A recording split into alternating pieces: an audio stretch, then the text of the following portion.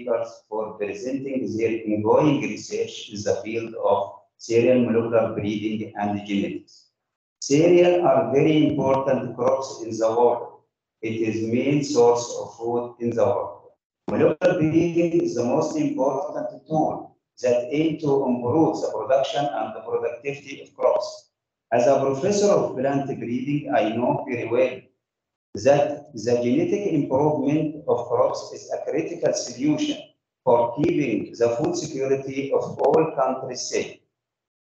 By using of classic and molecular breeding, we can change the genetic structure of plant and thus obtain new genotypes characterized by high productivity and quality and able to adapt it with environmental changes such as drought, heat.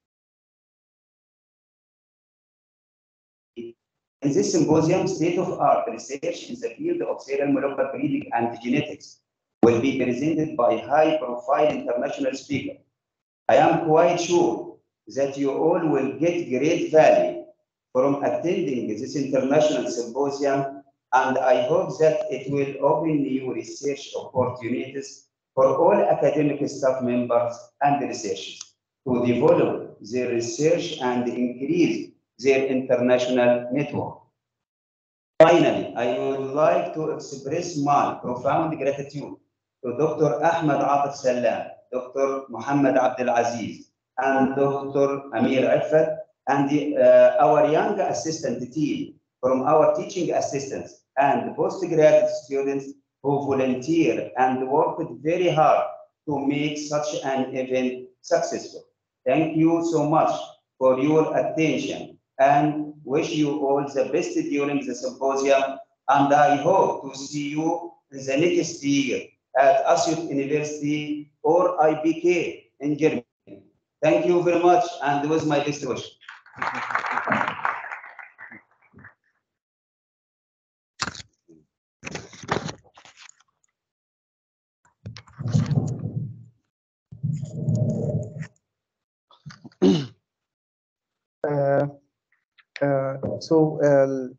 This program today, just I will give you small hints about the program.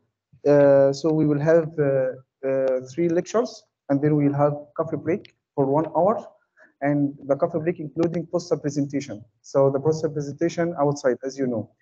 And then we will have 2 lectures, and then we will have lunch break for 1 hour and a half. And then we will end our symposium with more 3 lectures. Okay, let's Muhammad Aziz will be the moderator of the session. And today, I'd like to introduce the first speaker, Professor Andreas Boerner. Professor Andreas Boerner is the manager of the UPG plant, in Germany, and he is also the head of the Department of Resources Genetics. Professor Andreas Boerner is a well-known figure in the international environment of genetics and cereal breeding. Over 30 years of professional work at various positions, mainly at the IBK in Germany, brought him recognition and authority not only in the scientific community but also among a wide range of agricultural practitioners in this country and abroad. Professor Boerner published more than 1,400 publications in high-impact journals such as Nature and Science. For example, this year he has published 29 articles already published in high-impact journals. Professor Boerner has many activities in this country, Germany, and abroad as well. He is the president designate of the European Association for Research on Plant Breeding since 2016. And he is also the German country representative of the European Association for Research on Plant Breeding since 2012. Chairman served the European Association for Research on Plant Breeding since 2010. German representative of Working Group Lead of European Cooperative Program for Plant Genetic Resources since 2014. Member of Seed Storage Committee of the International Seed Testing Association since 2010. And now I would like to present Professor Andreas Boerner. You have the mic. Thank you very much, Mohammed, for this nice introduction. And before I start the scientific presentation, I would like to say that I'm very glad to be here again and to be back in Asyut, to be in Egypt, back in Egypt, having such a great history. It's amazing if you look back 2,000, 3,000, 4,000 years ago. So it's always impressive for me. And I would like to say hello to everybody. Salam alaikum. And could we, yes. So my presentation will deal, or the title of the presentation, you can see here, molecular tools for the characterization and utilization of plant genetic resources. And I will divide this presentation into 4 parts, as you can see on this first slide. So first, I will give some overview about plant genetic resources on our globe. So what is stored where? Then, of course, I need to say something about the German ex situ collection at the IPK in Gartersleben, and I will give examples on research. Molecular studies on seed longevity. I will explain what does it mean. And molecular studies on abiotic stress tolerance. Then some conclusions and outlook. So what's going on our globe? So there are in the global gene banks about 7.4 million accessions stored worldwide. And 130 of these 1,700 gene banks have more than 10,000 accessions. And if you look here, this is Egypt. This is the gene bank. It's also belongs to 130 big accessions. But what I did on this slide, I did highlight the largest collections in this light blue color. And the largest collections worldwide are in the US. Then in Mexico, there is an international wheat and maize breeding institute. Then we have the gene bank at the IPK in Gartersleben, which is under the top 10 worldwide, and which is the largest one within the European Union. Then we have the national gene banks in Russia. We have had a gene bank here in Aleppo in Syria, but unfortunately, due to these problems during the last years, it had to move to Morocco. Then we have the national gene banks in India, in China, Japan, and the Philippines. And then we have this red color here. This is a special gene bank. This is a gene bank which was built on the so-called Svalbard Islands in the north of Europe. I will come back to this a bit later. If you look for the numbers which are stored in these banks, you see that the largest one is in the US, followed by China, India, Russia, Japan, Mexico, Germany. And if you look for the crops which are stored in the banks, it becomes clear that the 2 crops feeding the world, wheat and rice, also having the highest numbers of accessions in our gene banks, followed by rice, barley, maize, bacillus, bean, garden bean, sorghum, soybean, oat, groundnut, and cotton.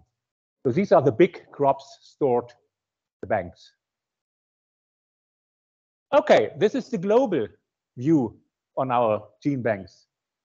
What's going on, or I would like to introduce to you now the German ex situ collection at the IPK Gartersleben, and several people of you know this institute, the IPK, and also the gene bank very well. So Ahmed Salam, for example, is visiting right now our institute and working there. Amira Murat, but also Mohammed Zayed did spend time with us. But all the others probably do not know a lot about our bank. So I would like to use this chance to introduce you into it. Yes, here you see our campus. This is the IPK campus. This is my institute where I'm come from. And also Matthias is working there at the moment. And right in the center of this campus, there is the gene bank department. So this is our gene bank and the rather new building here. I hope you can recognize also from the back. This is our cold storage. Here we are storing the seeds. And then you see here we have a lot of glass houses, very small ones, bigger ones, used for the regeneration of the material because you need to regenerate from time to time. And here a view on our experimental fields. If you look for the crops again, you will recognize that again the cereals and the grasses are the biggest group of material. And within this, for example, wheat, barley, oat, but also triticale and rye, for example.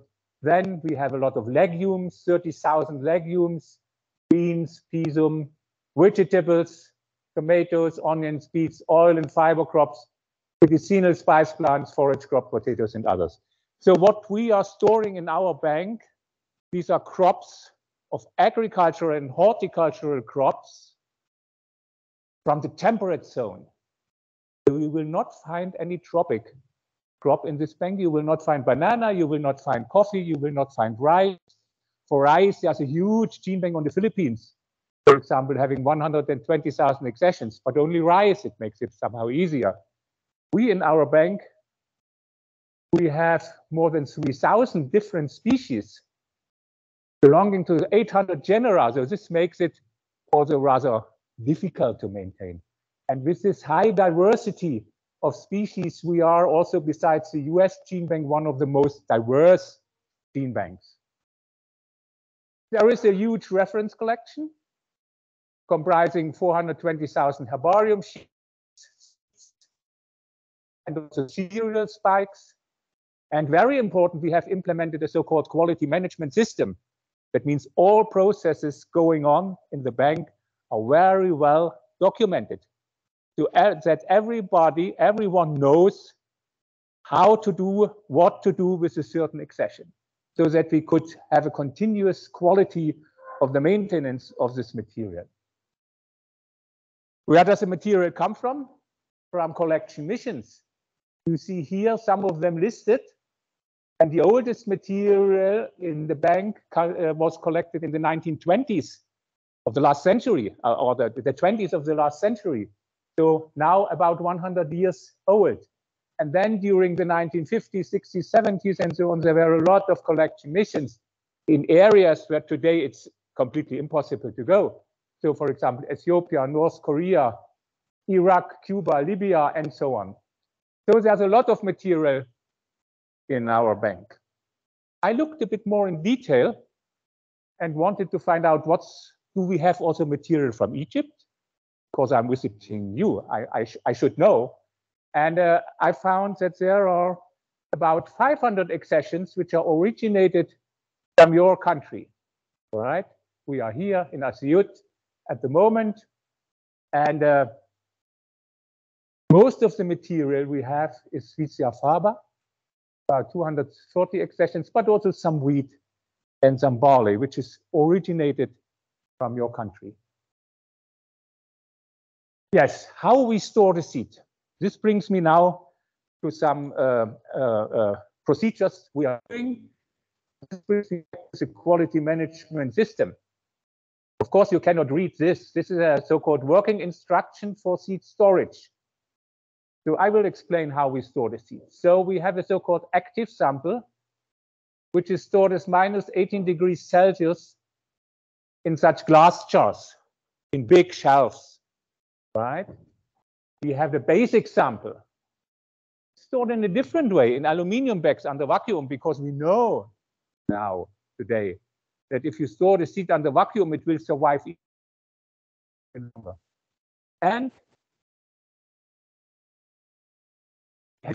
in fact, is a triplicate we are sending to the Svalbard Islands. What does it mean, Svalbard Islands? This is a group of islands here, even in the north of Norway. There is permafrost. This is good for storing the seeds. Yes, and there is a tunnel into the frozen rock, and there the seeds are stored. I was lucky I could visit this place. You see me here on the left side with two of my colleagues in February 2020, just 2 weeks before the lockdown came. And it's really very, very impressive place. And we're using this to store our safety duplicates there. We have right now 64,000 accessions packed in such boxes for safety reasons. What else is necessary for gene bank management? The regeneration or reproduction.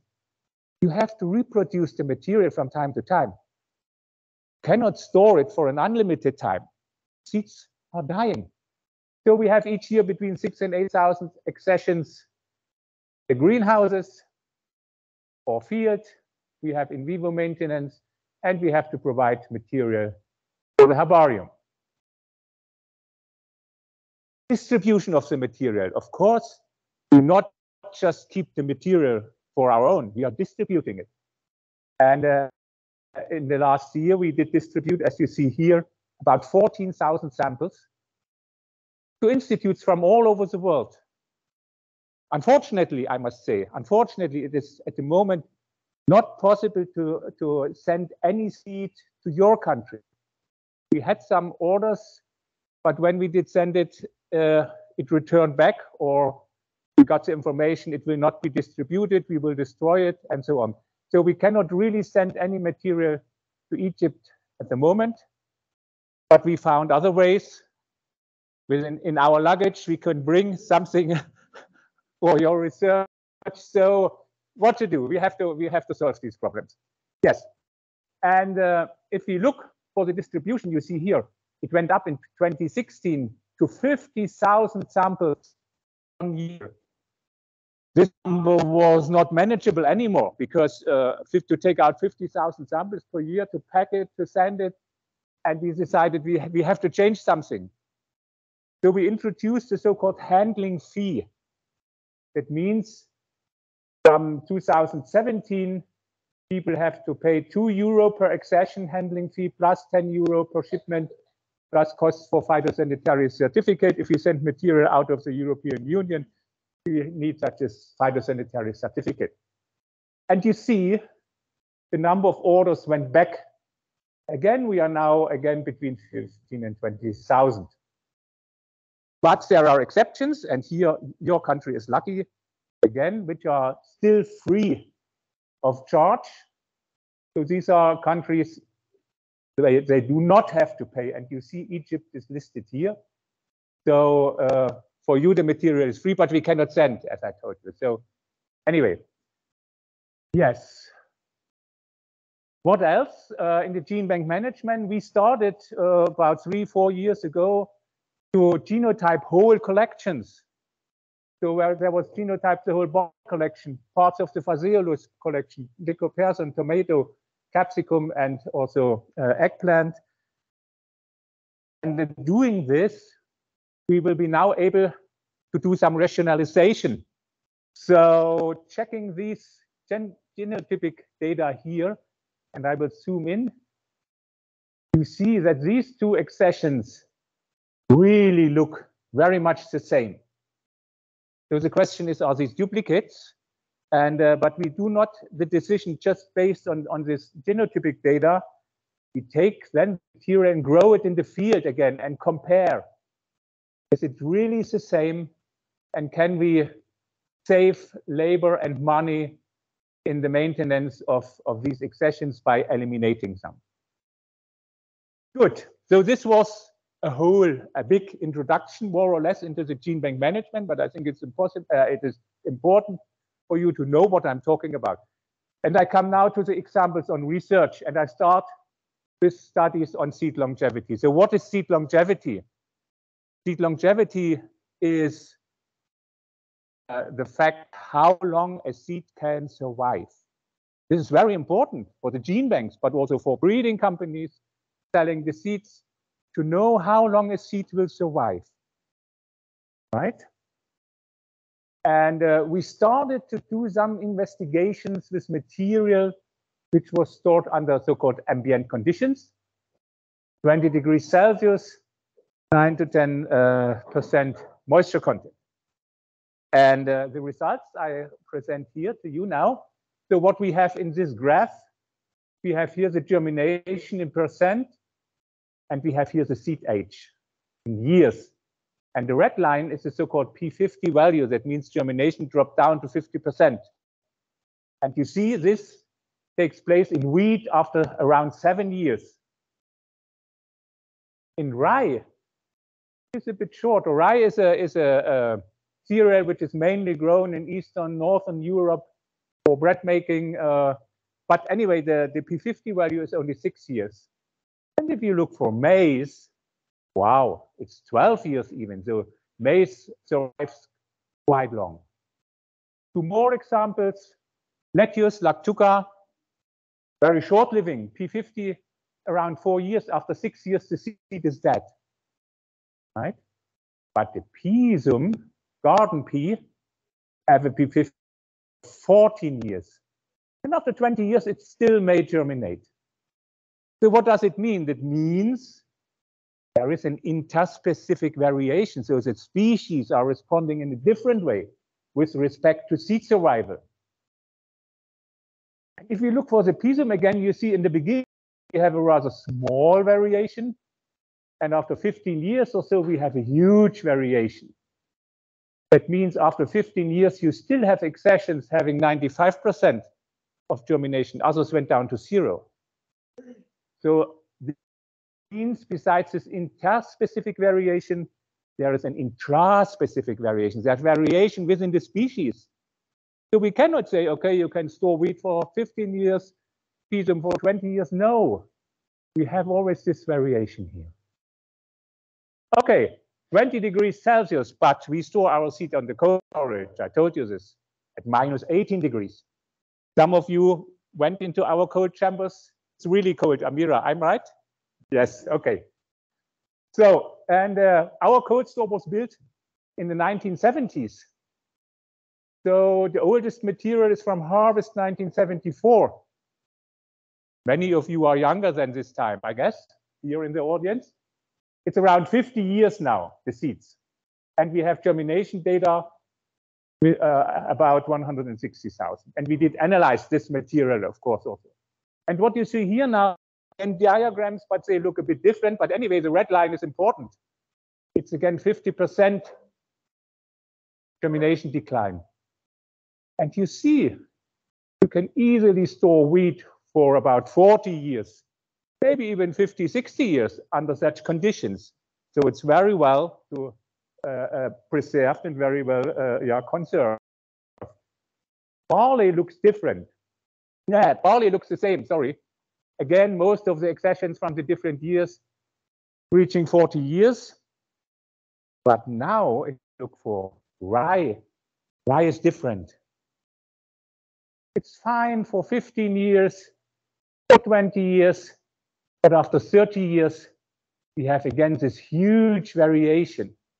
Again, we have accessions still having 90%, others went down to 0. And now comes the important point. You should know that this material from this particular year was grown on the same field, side by side,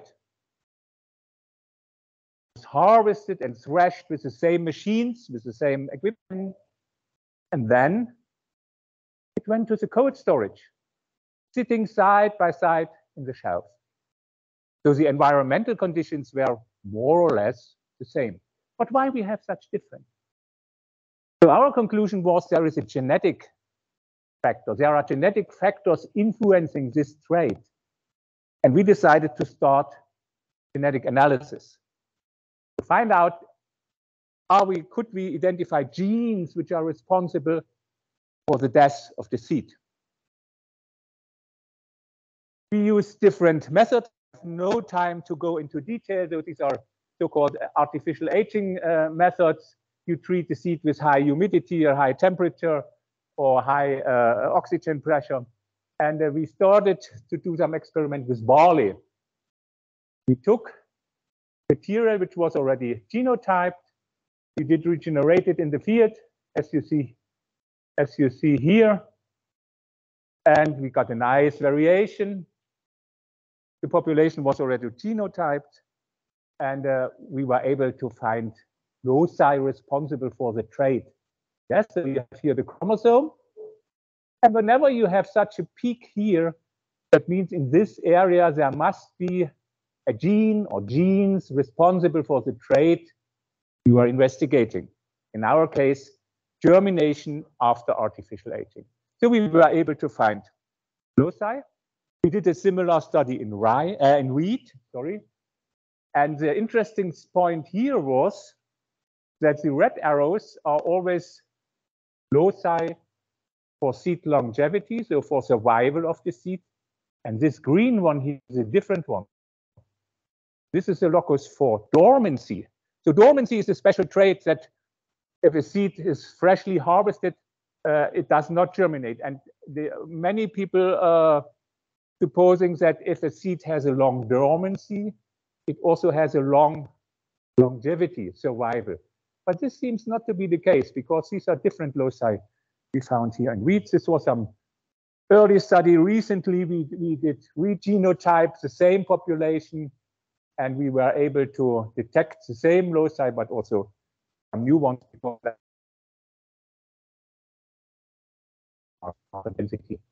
We did some study in tobacco together with colleagues in Poland. Again, we were able to find genetic loci for the trait. And we also did studies in oilseed rape.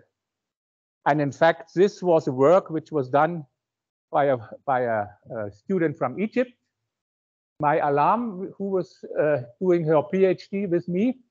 And the interesting point here is that we had seeds from 3 different experimental years. The same population was grown in different years. And I hope you can identify the colors. We have blue, red, and green. And if you look for the loci, for the QTLs, you see the red ones, the blue ones, the green ones, they are not always in the same positions. So that means the trait or the survival of the seed depends on the growing conditions of the mother plants, right? So if the plant has very good condition, the seeds may survive longer. If it has poor condition, it will die earlier. And this was very nice studies. We were able to publish several papers on this, on different crops. And very recently this year, we published a review about all these genetic studies, so genetic aspects on molecular causes for seed longevity in plants. And we reviewed, or we listed all the work which was done so far in Arabidopsis, rice, wheat, barley, maize, soybean, lettuce, tobacco, and tomatoes. There was no Vicia faba so far, so it could be some interesting point. And yeah, so if you're interested in this, just have a look there. Yeah, so we found loci responsible for seed longevity, but it didn't give us really an information what's the reason for this seed dying. And we decided to do some other studies, some metabolite profiling. Not myself, I am a gene bank manager, but I have, with colleagues from IPK, we did such a study. We used seeds which were harvested between 1998 and 2008. And we did the germination test, and the colleagues did the metabolite profiling of this material. And this is what they found. To me, it looks somehow like modern art, you know, like a painting. But no, it's not a painting. All these dots gives you indication for lipids or oxidized lipids. It's the so-called, they call it the wheat lipodome. 20,000 chromatographic features. And then we looked for correlation to germination. So 11,000 were either positively or negatively correlated with the trait. Here is one example. This is the so-called O1 diacetyl glycerol. Whatever that means, I don't know. I'm not a biochemist. But anyway, we find a very strong correlation. I have no time to go into details. You can read it in the application. This another method, we use the so-called delayed luminescence to correlate this with the germination as well. And to make this story simple, you put a flash of light onto the seed, and in the way as it comes back, we try to correlate this with the viability of the seed. So the method is used in food science. So they use it for fruits, for example, to find out is it a fresh fruit or is it fruit already 2 weeks old. But it was only rarely used for seeds, and we try now to establish such a method as well. So this brings me now to the last point, the studies in aperiodic stress tolerance. Also here I will present a few examples to you. I start with something which is completely unknown in Egypt, frost tolerance. Frost tolerance in wheat. You know, in Germany, we may have, during wintertime, we may have down to -20 degrees Celsius for 1 or 2 nights, not the whole period, but we may have very cold spots during the winter. And so we need a winter hardiness or a frost tolerance. So we started to evaluate 276 wheat expressions, frost tolerance in wheat. So this is the fro wheat population. Matthias knows very well. It was genotyped with an 90K chip, and 40,000 markers were polymorphic. Anyway, so we were able to run a so-called GWAS, genome-wide association study. We were able to find regions in the genome responsible for this frost tolerance, not killing the seed at -20 degrees Celsius. Very important. And you see something here on from 1 year on chromosome 1b, something on chromosome 7b, and in another year, again, we found this one here on 1b. So this seems to be really something interesting. So this was the frost. Drought, again, something very important for you. And here we did also some study in wheat with 100 spring wheat accessions. You see where they were originated from. And yeah, we do not really have drought in Germany. We have some dry summers, of course, during the last season, but not the drought stress I have seen here. So what to do? We had to use some method of, yeah, let's say artificial drought stress. So we used a method which was developed already in the 1980s and which is called chemical desiccations. So you spray the plants with potassium iodide, and after 2 weeks treatment, it's difficult, hard to see, you see differences. So we have a control, 2 control rows and 2 treated rows. And with the spraying, you kill the chlorophyll. And without chlorophyll, the plant can't do any assimilation. So this is comparable to drought. It's also the chlorophyll is dying. So the yield, which could be realized finally, comes from the resource of the stems.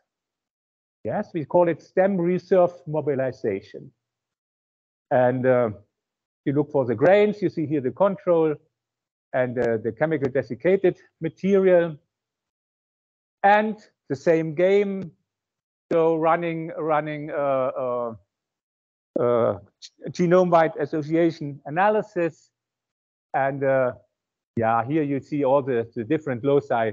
Makes no sense to go into detail and to discuss this.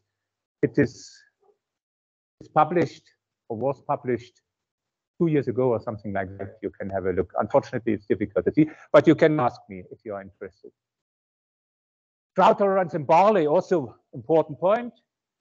Again, the same game. We used 184 genotypes, genotypes or accessions, which were genotyped with a so-called 9K chip. And here you see the markers on the chromosomes and some phenotypic data, the kernels, the distribution of the 1,000 grain weight, and again, the map with the loci. So, and this was also published. And with these examples, I wanted to show you that we really can using these modern molecular methods, we are able to detect loci in a broad range of material, like we have in the gene bank. Barley, we have 20,000 barleys in the gene bank. We don't know anything about it. Which one is drought tolerance? Which one has a good quality? It was collected and stored. Now we are able to start to unlock this genetic diversity. And I would like to draw your attention to this review here, to this paper, which was mainly done by Ahmed, Salam and colleagues. And there is very nice described how to perform that GWAS analysis. I took the figure from your paper, Ahmed, and so you start with a diverse collection. Yes, of course you have to do the phenotyping. Yeah, this is a labor-intensive part. You have to do the genotyping. This is not so difficult. You just need some money.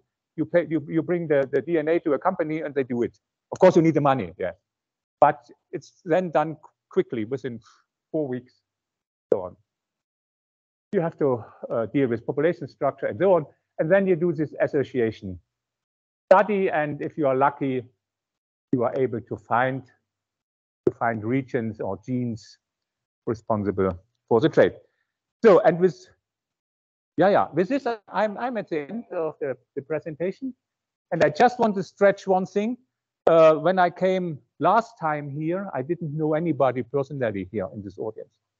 When I came back not only to the conference, I also came back to friends I have. Ahmed, Mohammed, Amira, and we work together now since 2 years, and I just give some examples here on publications we did during this time. So there are quite a few, and I'm very happy to collaborate with the people from your university. It's a very efficient thing. So conclusions and outlook, very quick. I did show you that there is a huge amount of accessions stored in the global ex situ gene bank, 7.4 million. Is it enough? Do we need more? I can't answer this question. Durability, longevity of the germplasm is limited. Seeds are dying. I know many gene banks, they have collected a lot of material, just put it in the cold storage, but didn't regenerate anytime. So I'm sure this material slowly dies, but what to do?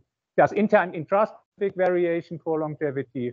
There are genetic loci for this trait. Lipid oxidation events seem to be responsible for the seed death, and genetic resources are the basis for collaboration work on molecular studies. And with that, I'm at the end of my presentation. Thank you very much for your attention, and I'm happy to take questions. Thank you very much, Dr. Boerner, for the great speech and the significant information about gene bank and seed storage. And now the time for questioning. If any of you would like to ask Dr. Boerner. Please, يا جماعة. حد عايز يسأل يا جماعة. Any question? Personally. I have a question related to this excisions. What you said you are going to test the similarity between them based on the genetic data. Yes. Is it already running experiment, or it's some already has been done and there is some similar excision than what you are, how you deal with it? Yeah, we did start it, of course, to select some of such examples. And as I told you, they were identical from the genotypic data. We brought them to the field to compare them, but then we found still some differences in some of these accessions. So you need really both. You need the genetic data, but don't forget the field evaluation. I think this is still very important.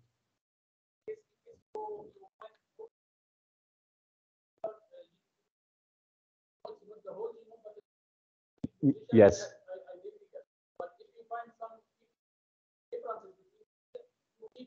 Yes, sure. You should, because know of the time it's one single gene which is important of this accession.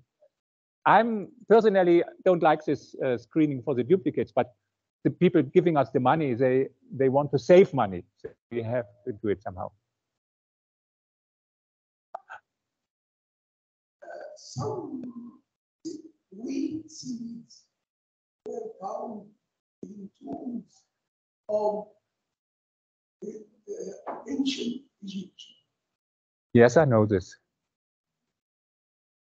How they didn't use cook oil, they didn't use.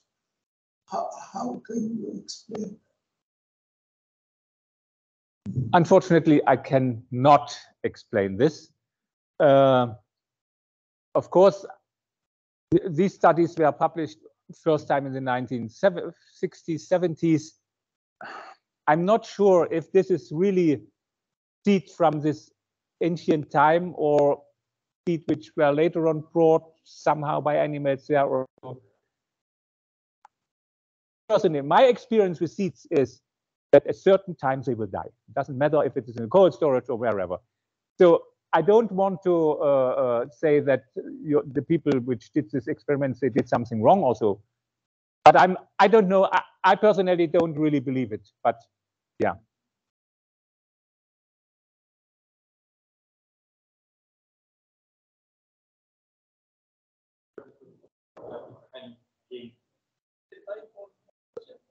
Yeah, just only 4 minutes.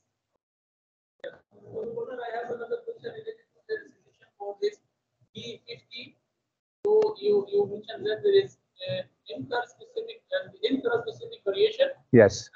And D50, for example, for wheat, in value or in wheat, after 7